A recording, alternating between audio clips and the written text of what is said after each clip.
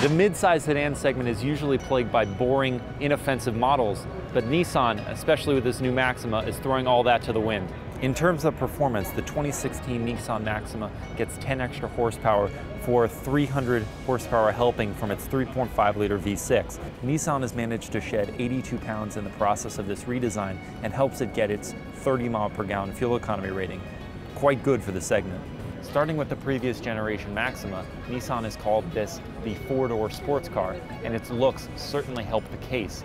Everything about the new Maxima is sharp and aggressive. From the front, the new bold design that we've seen in the new Murano, all the way to the back, the steeply raked rear windshield, all the way down to the taillights, which have the notch in them that's similar to the 370Z.